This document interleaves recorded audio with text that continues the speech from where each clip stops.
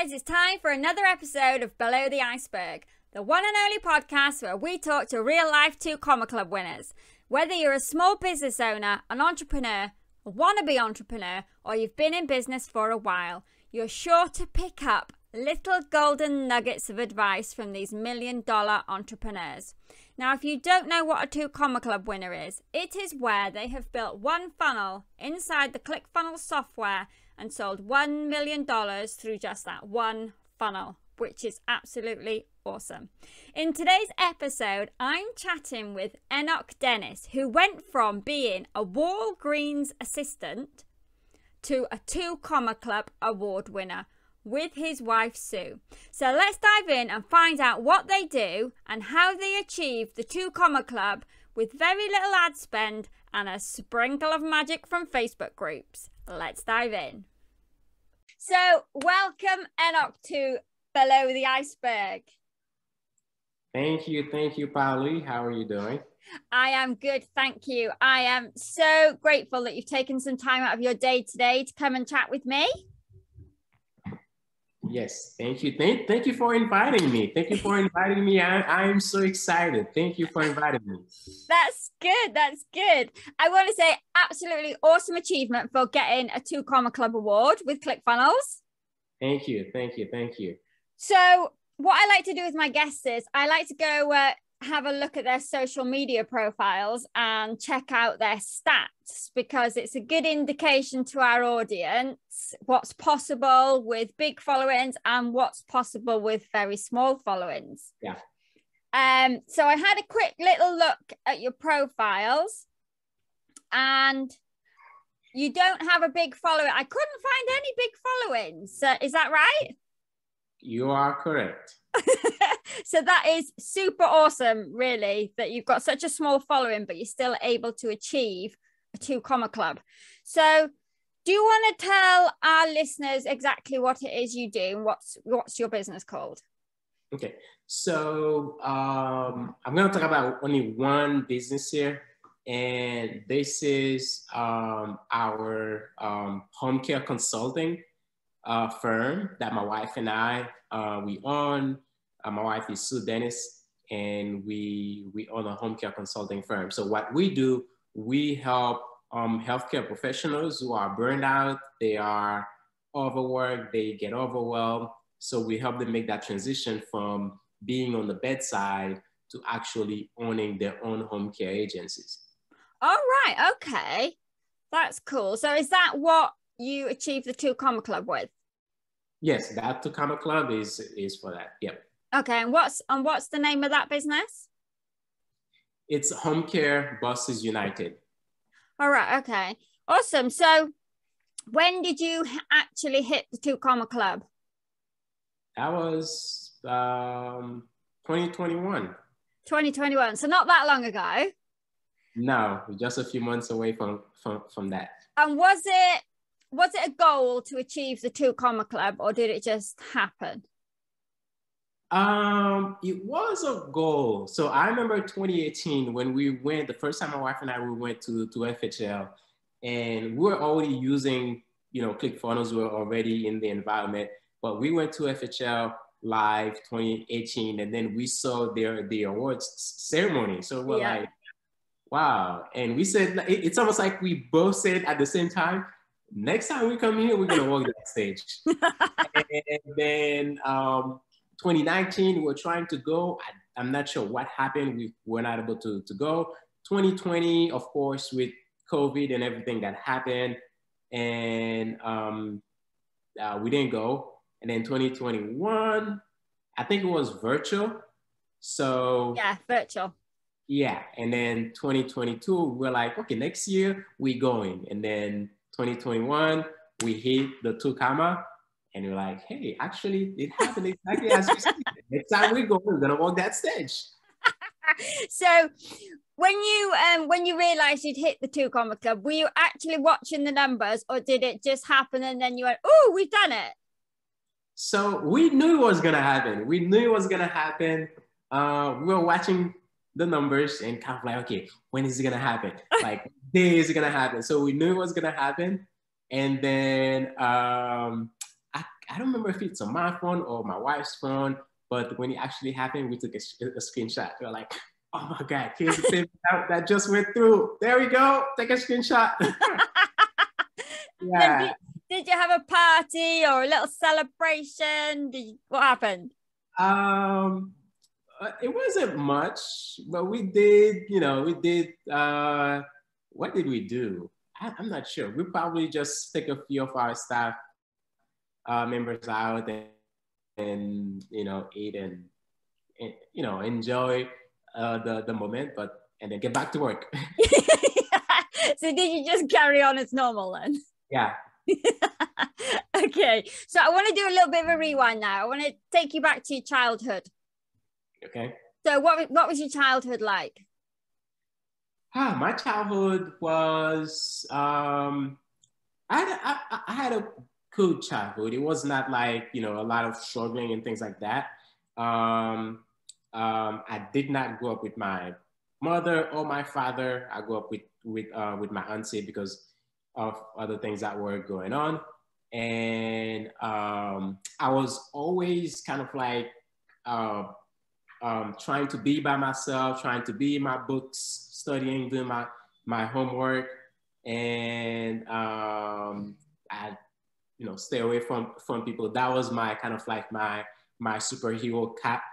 Right. By having good grades, and everybody everybody respected you for having good grades and being the best student ever. So and then, where did you grow up? I grew up in Haiti. All right. Okay. Yeah. And where do you live now then? In Florida. All right. Okay. So when you were a child, what was the dream? What did you want to be when you grew up? Several. So I think the first thing that I wanted to actually be when I was little, I remember I wanted to be a priest. And the only reason why I wanted to be a priest, because I going to church, I realized that the priest was like, everybody was kind of like going to the priest, and the priest was there helping people, giving them counsels and all these things. I was like, wow, I like that. I would like to be able to be helping people. So I saw it as a way of helping people. Right. So that was the first thing that I wanted to be. And at some point I realized that I was good at teaching. And then I was like, actually, I would like to teach. That's actually another way of helping people, right? Yeah, so that. So after school, did you go to college? Yeah, so after school, I went to college after high school. I used to work at a grocery store called Walgreens. And while I was there, I had an idea. I was like, you know what? I would like to own one of the stores, after college. But I would also like to know, how do I have a store? How do I run a store? And I was learning things in the store on hands, but I was like, maybe when I go to college, I will learn this kind of things. So I went to college with the idea that I'm going to learn how to have a grocery store and and I was so wrong. I learned nothing about how to run a business. I learned nothing about actually how to have a business. I went to business school. And then when I realized that I wasn't learning anything about running a business and starting a business, running a business and all of that, I actually switched to my major in finance. So I did my bachelor's in finance. And now I'm looking back, I'm like, you know what? All that money spending for that first 4 years, maybe they should let me borrow that money to actually start a business and pay someone who already have a grocery store, pay them like $10,000 to teach me how to do all these things, and then take that other, I don't know, $40,000, $50,000 and actually start a grocery store, because that's what I wanted to do. But, well, I didn't get to learn none of that in college. So when you finished college then, so you got your degree in finance. Uh-huh. What happened next then when you left? So I got my degree in finance. While I was there, I got an internship with a financial firm, a very well-known financial firm, and called Mass Mutual. So I was there working, and that was about the time of the depression, about what do they call it? The Great Depression or recession? I don't know. That was about 2008, was it? 2009. So I couldn't keep up because of the time. So I had to they had to let me go. So I spent a good amount of time not out of work, trying to find a job, and it was one of the most um, the hardest year or two of my life, Right. trying to find work, going out of using all of my savings and everything. And until I realized, you know what, although I have a degree, all these things, let me go back to where I used to be back in high school or even my early years in college. I went back to the grocery store, to Walgreens, and get a job. I started at that time, I restarted a job there as a cashier. So I was at the checkout, checking people out, ringing groceries, ringing, people's medication, things like that, with a bachelor's degree. So, yeah. So that's what I was doing. And then I remember I was trying to go up the ranks, trying to go to be an assistant manager. I've learned everything about running the store. Yeah. I got to a position, I think they used to call it a team leader. I got to that position where I would be in charge of everything. I'll be in charge of opening the stores, in charge of employees, in charge of counting the money, the safe, and all these things. I was basically kind of like doing the assistant manager's job, but not getting paid the assistant manager's salary. Right. And I was trying to get to that moment where I get that promotion. I apply, and every time I apply, they say, well, they can't promote me. There's a hiring freeze. There was always some kind of reason. I remember one day I was working and I saw somebody walked in with a uniform, the uniform that usually the assistant managers wear. Yeah. And he went into the office and I'd never seen him before. And after a few minutes, the store manager called us into the office, the other assistant manager and myself, because the position that I was in, I was always in contact with the management of the store. Right. And he introduced us to the new assistant manager. Oh, wow. I was like, I stood there trying to stay still, but inside of me, I was raging. I was saying a whole lot of things. I was mad. And then before all that ends, I didn't hear anything else. All I heard after that was, Enock, I need you to train him. Oh, God. So, goodness me. Yeah, I had the responsibility to train him, because one of the things I was doing, I was in charge of the inventory of the store. So he wanted me to train him in all the things about inventory. So here I am knowing all the things about running and operating and managing employees in the entire operation of the store. I didn't get the promotion, but someone else who had no clue, knew nothing, just came in and they gave him that, that position I was waiting for. So I trained him, but every day I had to tell myself, there's got to be more to me than just this. Yeah. I was telling myself, there's got to be more to me than just this. I just didn't know what it was. So, and one day I was like, you know what? I've had enough. I wrote my resignation letter. That was the end. That was about December 2012. And I left. I knew nothing. I didn't know what I was going to do. I didn't have another job waiting for me. So you had no plan? I had no plan, no nothing. December 2012, I just left. So what did you do then? What happened? So when I left and I was like trying to contact a few people to see what's next. But what I had someone that a friend of mine knew who had a tax preparation firm, and they say, hey, get in touch with them. So I got in touch with them and I went and just helped. I was helping and I was putting the hours, just helping. I didn't make any okay, you have to pay me this much. It was not an offer. It was not, I didn't ask to be paid, but I was just helping. Yep. And then I started getting paid. And before you know it, it was like more of, okay, now you can be part of the team, you know. And I was like, what was the main thing you were doing there? So the main thing that I was doing in there, because I knew about finance, so I was mostly being in touch with people who already have their businesses and helping them understanding their the finances of their business, helping them with, you know, some this kind of things. Okay. That's where I was, because that's kind of like what I knew. Yeah.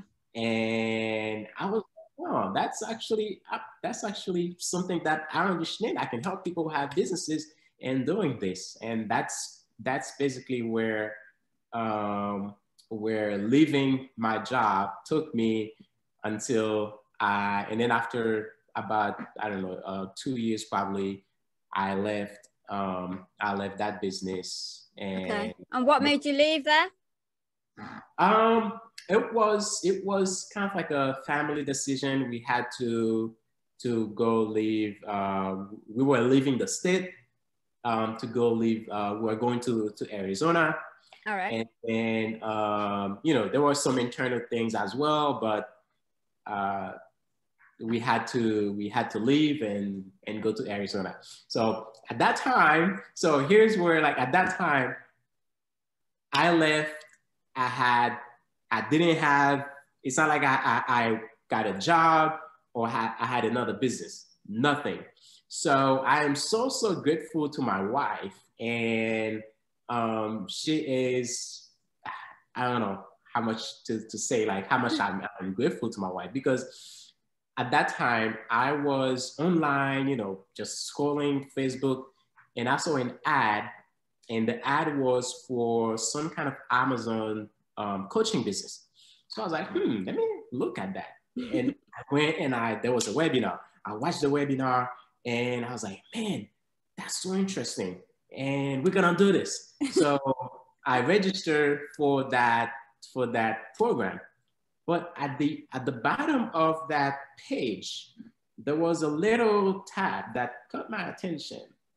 And I clicked on it, and the landing page for ClickFunnels came up. The powered by ClickFunnels in the bottom right hand corner. So the landing page came on, and I watched the webinar. I read the whole landing page, the whole copy, and I was like, man, that's so interesting. I'm going to subscribe to it. There I am, have no clue what I'm gonna do. I don't really understand the whole thing, but I just know that's something that's interesting. So we ended up canceling the Amazon coaching program because we didn't really have money to continue or to do all the things that we're supposed to be doing, private label and all of that. We didn't have the money to do that. Right, okay. So I ended up subscribing to ClickFunnels. And me, I don't like having the bare minimum of anything. So I was like, you know what? I'm not gonna do the $97 a month. I'm gonna do the $297 a month, because I want to see everything. I want to see everything about what this thing has to do. So there I was, every day I was learning everything. I was watching every webinar that Russell Brunson has out. I was watching, taking notes, and listen, all this time I had no clue what I was gonna do, no clue what I was supposed to do on it. My wife was working, and the savings that I had was being depleted. I spent about 2 years paying $297 a month. Right, okay. Having nothing to put on it. Right, okay. Actually, more than 2 years, almost 3 years actually, because that was 2016, 2017. We didn't use it until like towards the end of 2018. So every month, $297, all I was doing, just learning. I was learning like how to write copy. I was learning how to do the funnels. I was learning like the webinar. I was learning every single thing. I watched so many webinars. Like if I go to Facebook and I see a webinar, I'm going to register And just so that I can see how people do webinars, what's in there, trying to learn everything.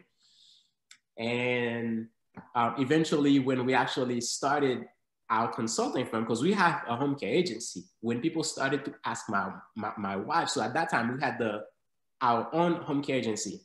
All right, okay. So was that your wife's business then? Yes. The home care agency? Yeah, we always do our businesses together. Like everything that we do, it's always together. We don't have like one here, one there. Okay, so how did you start that then? How is your wife got trained in home care, or how did that come about?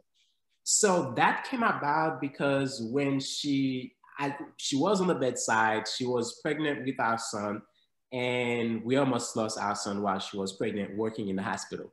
So she went on bed rest. While she was on bed rest, she was like, I don't want to go back to that job, and it's frustrating. We're like, okay, what are we gonna do? What can we do? What can we do? And then we started talking, and then we were like, wait a minute, you went to nursing school because you actually wanted to work with the elderly. So how about you still work with the elderly? And we're like, oh, home care. So that's how we started that. All right, okay. Yeah, to work with the elderly. And then as we were doing it, friends and other coworkers and people started to see, she's doing good with that. How about you help us do the same thing? So that's when we started helping people with their own home care agency. Right, and okay. It's like at the same moment, I was learning everything about webinar, copy, landing pages, and I was learning all these things. And then somehow the two came at the right moment. People asked us to help them, and everything that we needed to actually help them, they came at the same, like it was like a perfect match. And then we started. Right, okay. So when you started, what did you do? So with a consulting firm? Yeah. So when we started, we started just helping people. At first, it was like for free. So we started helping people for free to start their home care agencies. And then we were like, wait a minute, that's something, we can charge for it. So someone actually asked for a document, and they were like, we're willing to pay for it. We're like, we can actually get paid. So I put up another form for that payment, and I think it was like $19 if I'm not mistaken, $19 or $17 that we sold it for. Now I'm looking back, I'm like, how did we sell that for $19? That's something that should be like $200. Anyways, that's what we charged at that time. And then they were like, we can actually charge for it. And then people started asking us for a brunch. We're like, okay, let's do a brunch. So we did a brunch. We invited people to come. People actually flew to come to the brunch. And the night of the brunch was a Sunday, Saturday night, I was like in our closet. So our office literally started in our closet, in our bedroom. So we had our condo, and in our bedroom, the closet was our office. So that same night, I was in the office with my wife, putting up together the presentation, like looking at what was doing our own presentation, looking at it, doing the offer, and then putting up the offer that same night. And the next morning, we did the brunch, did kind of like the webinar sales deck, sales pitch, and people like, and the stack. They raised their hands, and the rest is history. So how many people did you have at that first event? That first event, probably about like 15 people. All right, okay.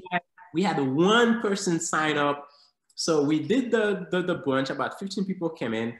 We upsell a 2-day event and a 2-day training to help people just start with their home care agencies. And we had one person sign up. Okay. At that event. We were like, okay, we're going for it. So we're like, that's it. One person, is willing to pay us, I think it was like $1,500. We're like, one person just paid us $1,500. This is so great. So yeah, it was a good feeling. That one person, so after that, what did you do then? So did you start doing webinars then, or did you carry on with the in-person? So no, we didn't carry on with in person. So we started doing more of like kind of like relationship building. We started the Facebook group, and then people were just flooding the Facebook group. And then we were more doing like coffee chat, talking to people, All right. messaging people, and it was more like on a one-on-one messaging, doing coffee chat on Zoom. So we didn't start doing webinar until a little bit after. All right. Okay. So how did you get people into your Facebook group? That is still a mystery. That's still a mystery because people are joining. We're like, where are those people coming from? We don't know. So I think it's a combination of things, a combination of the name. So the name is very, very like search friendly. Okay. So if you go to Facebook, you put home care, I bet you our name will come up. Probably between the first few names. What was the name? What was the name of the group? It's Home Care Bosses United. Home Care Bosses United. Yeah, so that is one thing. So if people are searching for home care on Facebook, home care group, that name is going to come up. And then the other thing is, my wife was, you know, before we had our own group, she was in some other groups, nurses group, home care groups, and just giving values, like literally giving values, because we didn't really intend to start a business. Yeah. And just giving values, just answering people's questions, giving them tips and things that they can do. And more people started to see her as an authority in the subject. Right. And so when we had the group, people were just flooding, and we didn't advertise it. We didn't say anything about the group. Actually, the group started because I had a friend of mine who wanted help, and I linked my wife with that friend. And my wife was like, you know what? I don't really have much time to be on a call with you all the time. Let me do a Facebook group for the two of us, so that if you have anything, you can put it in the group. When I have time, I'll go back and we can communicate in the Facebook group just for the two of us. Just for the two. And it was literally for the two of them that the group was for. And before we know it, people were asking to join the group. We didn't know how to manage a group, how to do all these things. It was just like for the two of them. And the rest is actually history. Now it has like almost 8,500 people today. All right. Okay. So you were nurturing them in the group. So people will come in, you were nurturing them, then you were chatting in the DMs. Yeah. And then what did you do? Get them on a Zoom call? So we at that time, we're not doing Zoom calls yet. It was mostly like from there. People at some point we went on a phone call. So before social selling became a thing, like, you know, like we were actually doing it like years ago, doing, you know, a chatting in the DM, and then doing all these social selling things. We were doing that. And then it was until after, so we actually brought them on a phone call. Once we start talking, some people actually bought from there. All right. First, it was a phone call. And then after a little bit, we realized, you know what, let's kind of like do it where in an environment where we can have more people at the same time, and not really a webinar, but some kind of way to talk to more people. And then we started doing like coffee chats. Okay. So how much was your first offer then that you were selling? The first offer was $14.99. And that was to help them get their license, because in the US, in most states, home care agencies need a license. All right. To function, and they get the license from the state. So we help them with that process, giving them all the documents and everything that they need. Now I'm looking back, I'm like, how did we charge people $1,500 for something that some places are literally charging $40,000 for?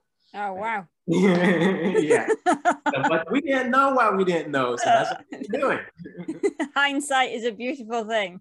Yeah. So what was the first funnel then that you got the 2 Comma Club with? What funnel were you using for that? So that's the same funnel that we sold on the first day of, on the day of the brunch, for people to to the webinar. And then I'm not to the webinar, to the 2-day event where we get them to do their home care agencies. So we modified things along the way. So it was a 2-day, and then it became a 3-day, and then it became a longer working relations. And then we had to increase the price, do a mastermind in the back end. But it was the same funnel. We modify things as we go, modify the message, the copy, the presentation, and then we started doing webinars. And then that even took things a lot faster along the way. All right. Okay. Did you run paid ads at all, or was it all just coming filter through from the Facebook group? So we ran paid ads for about a year, I would say. In the beginning, well, no, not in the beginning. We did paid ads about 2019 to 2020 because we stopped after the election. So it was about a year we ran paid ads. So we did. So I wrote the copy for the ad, and we had that same copy for the entire time. We never changed it. We never touched it. It was the same ad.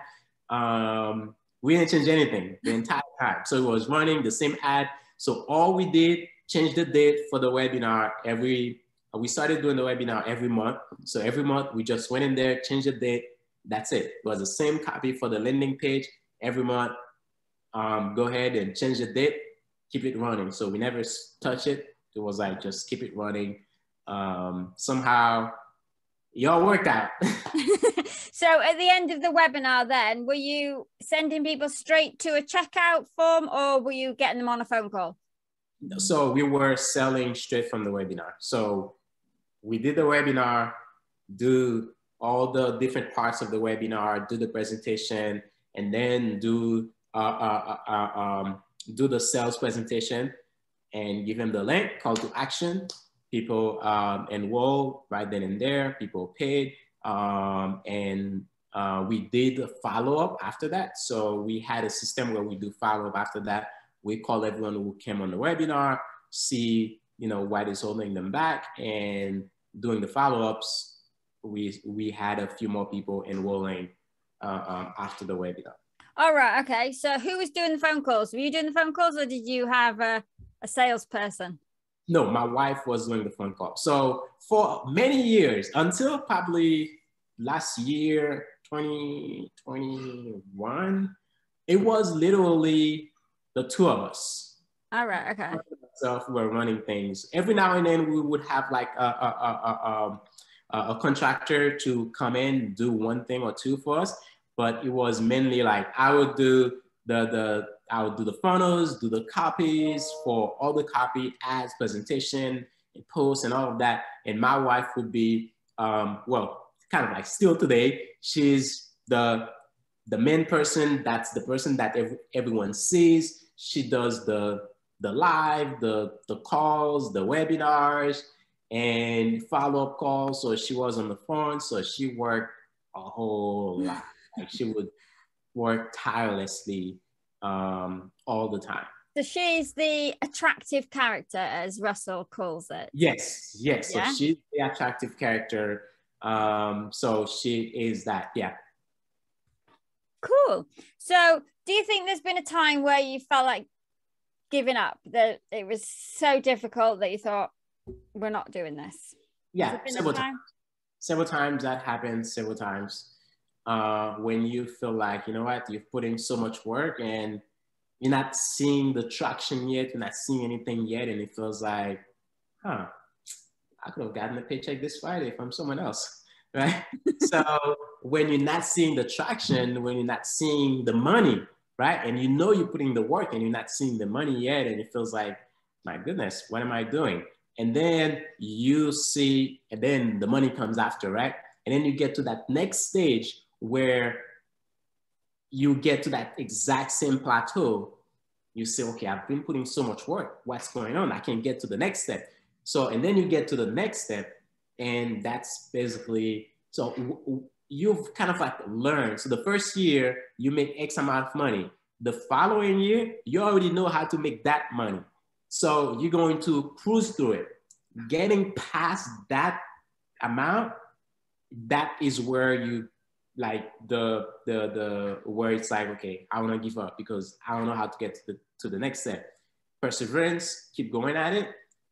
You make it, and then the next time it's like you get to that same point. It's like, man, how do I get past that stage? Because everything that you work with, for example, everything that we've done that got us to $1 million, we can do that again very fast, very easily. We can do it again.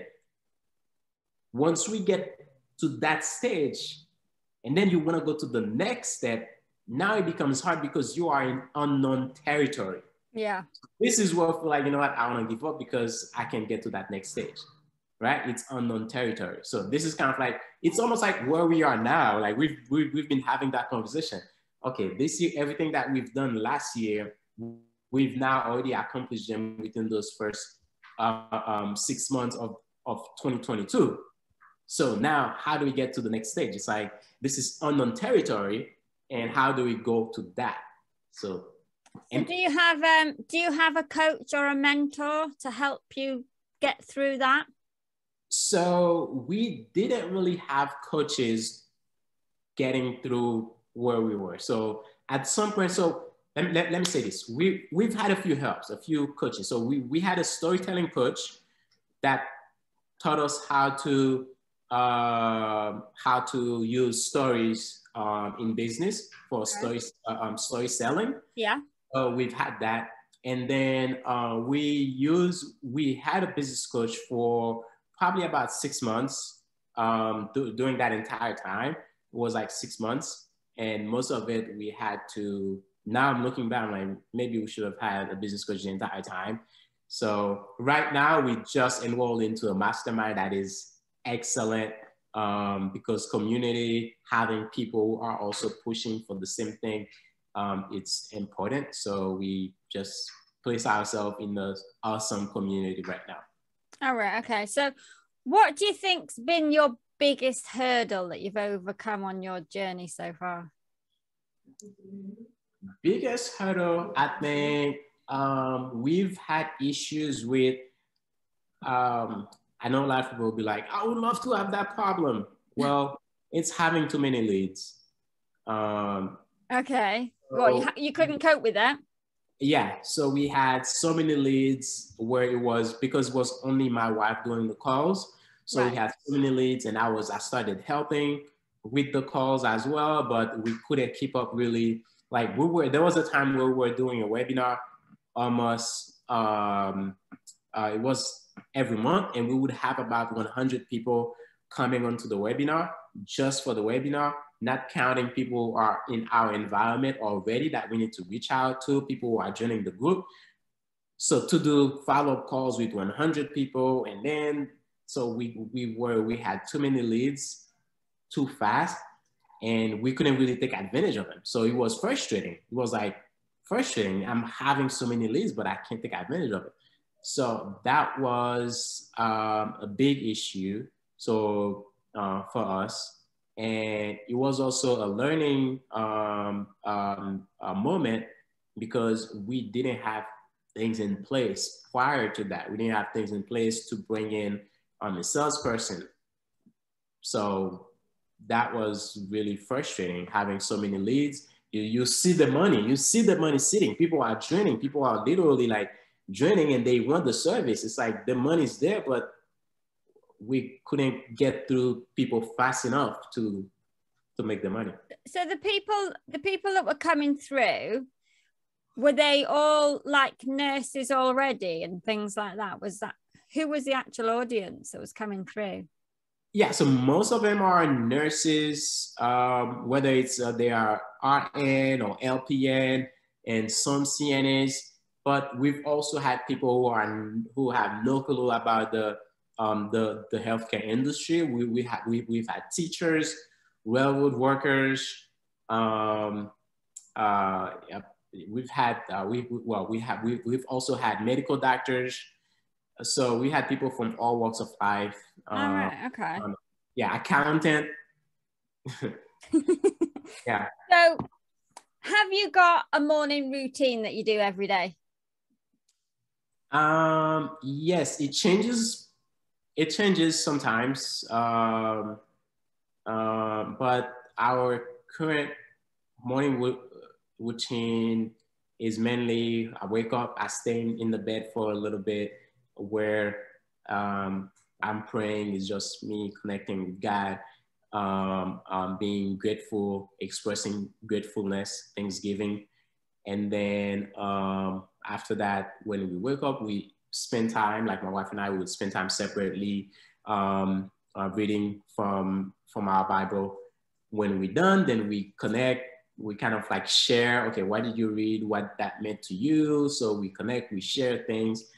And then after that, we'd pray together. And then we jump into business. Right, okay. Okay, so what's your focus now for the rest of this year and beyond? So the focus for the rest of this year, we have 6 months. It's literally making these 6 months the equivalent of at least 5 years. So that's the focus. Right. Okay, what is the goal we want to achieve between the next 5 to 10 years? How do we get it done within this 6 months coming? So that's the focus of, we have a software that we are going to launch. So we need to launch that software, grow the consulting firm, bringing in more people, like in terms of our staff hiring. Okay. We've hired a lot of people lately. We've had probably 12 people on staff now. All right. Okay. Some other contractors that service us on and off. So it's having the team that can sustain the vision we have for the next 6 months. And the vision is like, we're not working for 6 months. 6 months is really like a week or two. So we're not working for 6 months. We are literally working for the next 5 to 10 years. And what the team that we need to have in place to support 5 to 10 years of work in 6 months. So that's the goal. All right. Okay. So I have one last question for you. Mm-hmm. If you were going to be an animal for 24 hours, what would you be and why? An eagle. An eagle? Yeah. Okay. And why is that? So so that's interesting. I literally had a dream the other day about an eagle. So I had a dream, I was somewhere and my wife was there and we're talking and there was an eagle coming and someone said there was a lady there. The lady said, put your hand out. And then my wife put her hand out and the eagle came in and the eagle just put her, I don't know, her or his claws yeah. Around my wife's hand, arm, picked her up and just flew with my wife. And they went on a journey flying very, very high. And there was a point I was looking, I didn't see anything. And then after a while, I saw them coming back and the eagle came back and dropped her off at the same, at that spot. So I was like, wow, that's a great journey. That's a great journey flying high with the eagle. So I would want to be an eagle. Awesome. So if anybody's interested in finding out more about what you do, where do they need to go?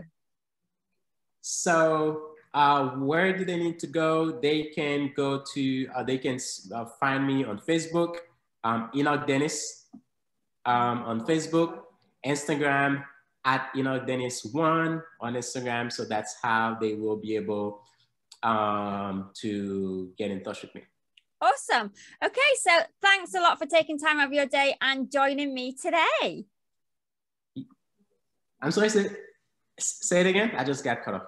Thank you so much for joining Below the Iceberg today and taking the time out of your day. It's been amazing. Thank you.